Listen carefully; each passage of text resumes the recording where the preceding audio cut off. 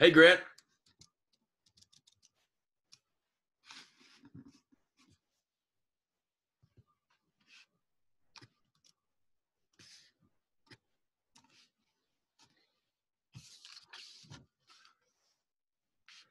What's going on, everybody? Welcome to another day and another episode of the Grant Cardone and the Buchanan podcast coming at you guys this morning.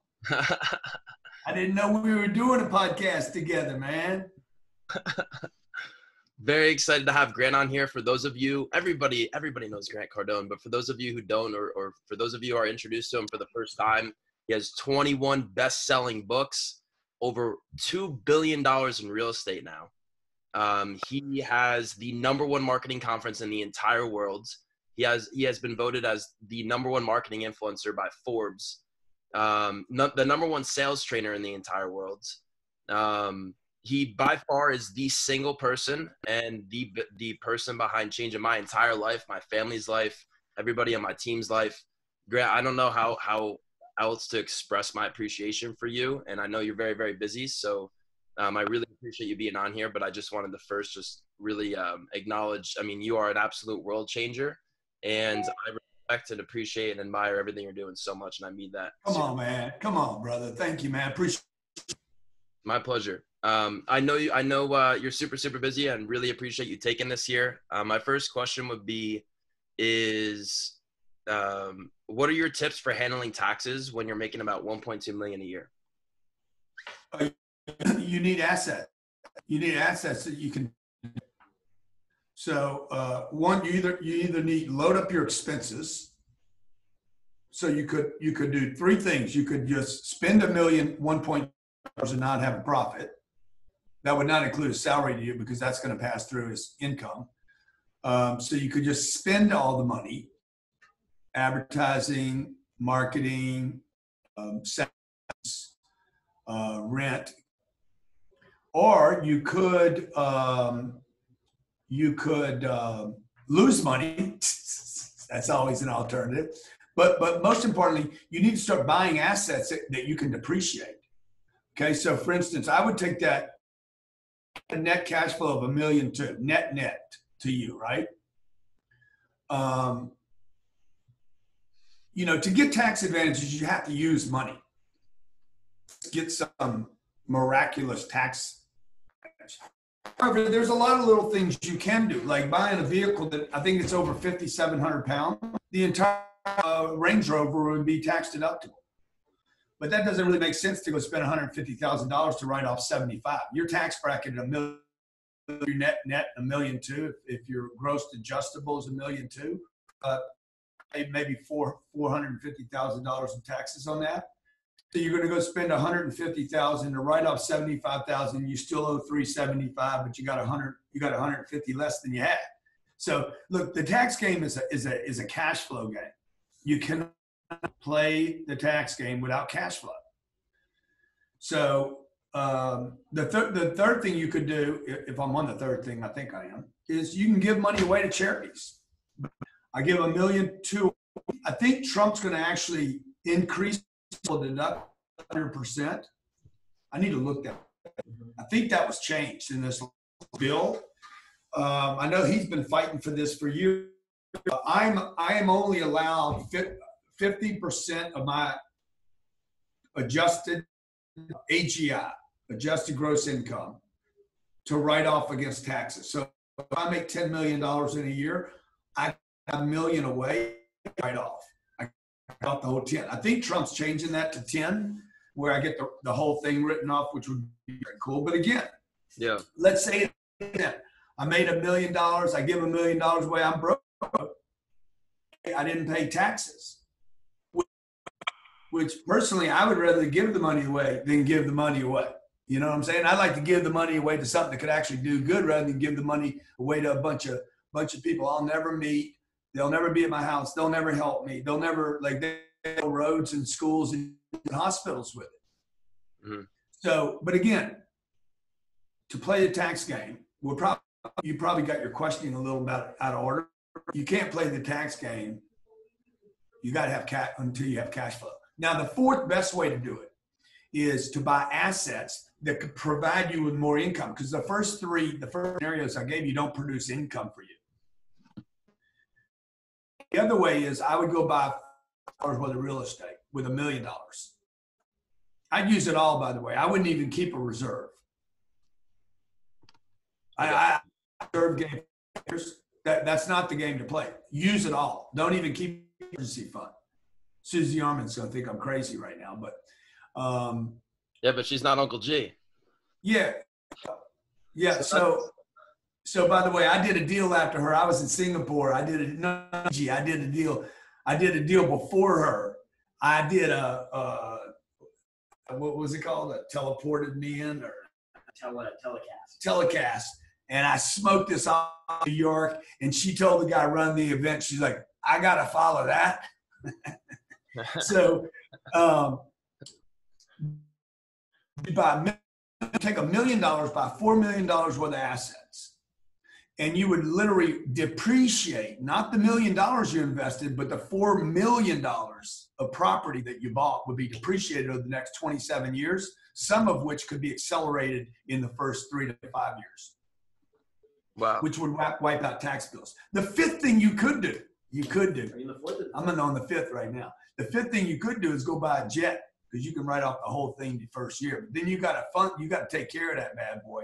And I strongly advise everybody watching and listening. Love your interview. This is a good podcast. Nobody ever asked the good questions. I had to wait till Matthew got on here. Thank you. You're going to go buy a jet. If you're going to go buy a jet, you got to take care of that thing next year.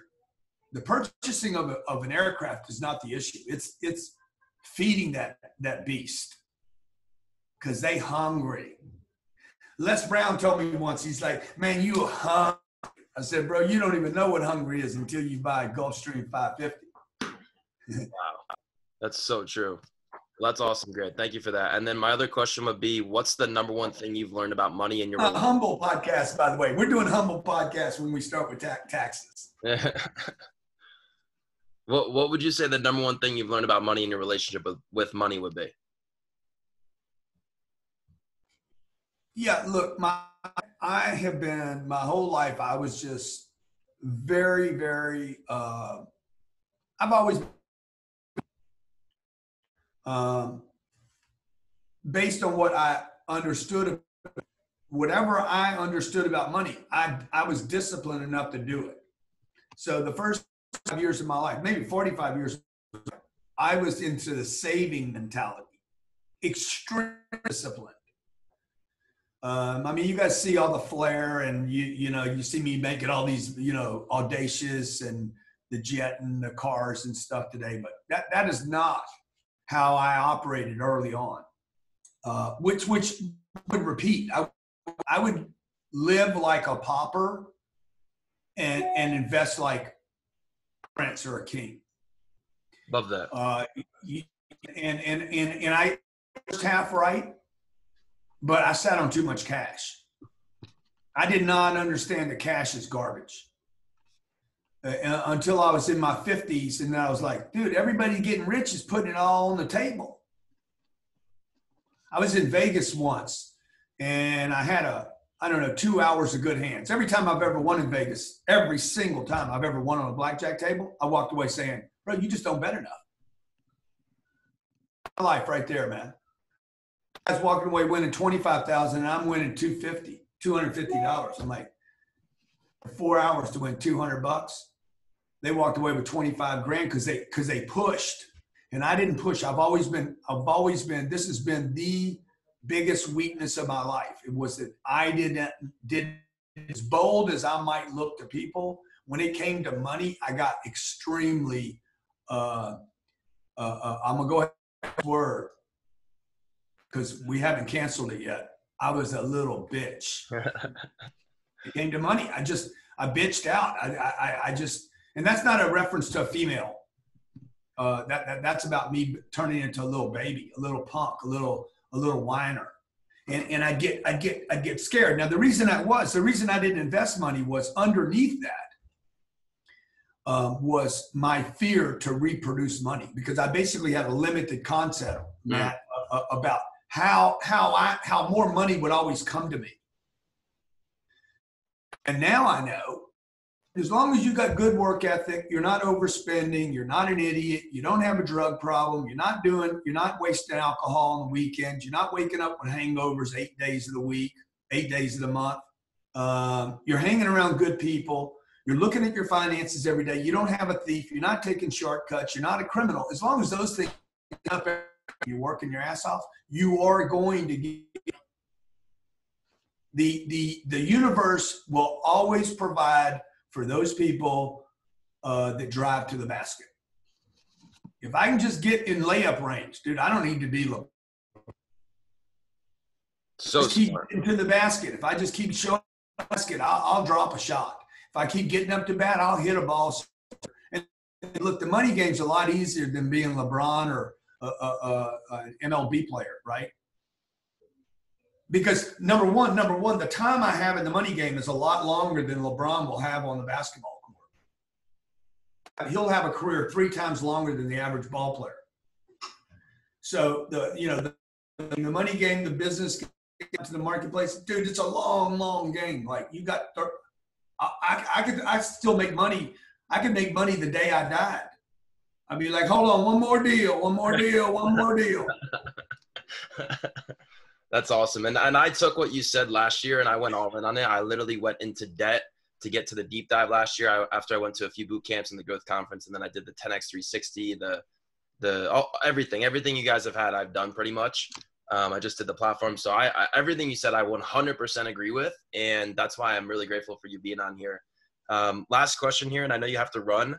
Let me just say something, because somebody posted yesterday by a kid. Yeah, thank you. You changed your life, by the way. You did, because you're the one that showed up, and you're the one that planted the tree, that watered it, and you're the one back, rather than being Johnny Appleseed and throwing seeds of fertilizer everywhere. You came back and re-fertilized that.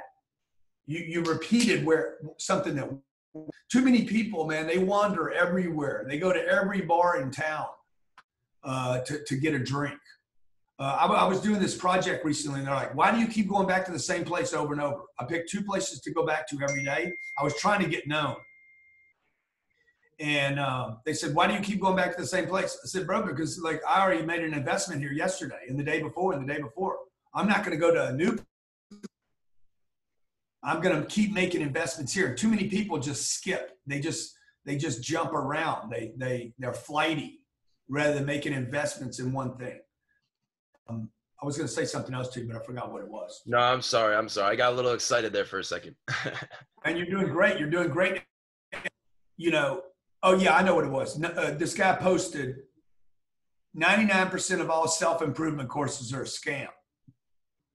And I'm like, that's sad. I really believe that. That's sad. Because if you don't do self-improvement, first of all, I'll tell you that if you believe self-improvement, it will not work 100% of the time. But anybody that's that distorted that they think, I'm going to do some self-improvement. Dude, if I do self-improvement, it's going to work on me. Like, I've read bad books that help me. There's no book, nothing I have ever done that hurt me. Okay, no, you give me scam material. You could give me some bullshit. Give me a liar, a thief, a charlatan. Watch and listen to him, and I will learn something from that presentation. And that's about on me. That's not on him, by the way. And shame on you guys. Shame on all of you out there that don't do stuff because you're worried about a scam, because the only person that says that is the scammer. You got a scam. That person that said that is a scammer in their core. They're scamming someone. That's why they see scam everywhere. And it's like the kids that are tearing buildings down right now. They see a building, they say, let's burn it down. I see a building, hey, let's build it up, fill it with tenants, and make money off of it forever, and get some insurance on it so that if somebody burns it down, I get paid twice, not once. Love it. That is the 10X mentality right there. That's amazing. My last question, Grant, would be, how did you start off with social media, and what does that mean to you? I started off with social media the same way everybody does. No followers. I didn't understand it. I didn't know how to use it. I don't pretend that I know how to use it now. I'm today. So, I don't know how to use TikTok. I really don't understand what to do with it. I'm, it's LinkedIn. I ignore it more than I use it, and I have tremendous potential there. For all the criticism I get about being cocky and know-it-all, and listen to how many times I say I don't know anything about it, because there's a lot of stuff I don't know anything about. Now, the things that I'm convinced that I'm doing it the right way. Otherwise, if I wasn't convinced I'm doing it the right way, why would I be doing it? We bought $860 million worth of real estate last year. I need to be pretty sure I'm doing the right thing. Otherwise, well, what am I doing? So on the Facebook, on the Instagram, I hate these mechanisms, by the way. I touch them. I'm like, this is so most of what I see there is just, it's like, recently I've been blocking people. I'm like, I can't even handle this messaging because it's just so negative. It just goes no place. But I do want to use it and not become dependent upon it to get my and hope somebody to be familiar with me. So to me, they're all the same. Like they're all the same. They all serve a purpose. They're all very similar in some ways. They got different audience, but they're necessary evils. It's a good point. Good point. Well, thank you, Grant. I know we're going over here. Really appreciate your time so much. You're the man, Matt. Appreciate you, brother. Appreciate you. Anything I can do to repay you, let me know. Come on, man. Just you know how you repay me, bro? Go out there and be great. Yeah, Jared told me. Got to tell everybody. That's what I've been doing. Go out there and be great, man. Everybody be like, dude, what are you on? Oh, I'm on some Grant Cardone. You got it. Yes, sir. Be great, brother. Thank you. Take care.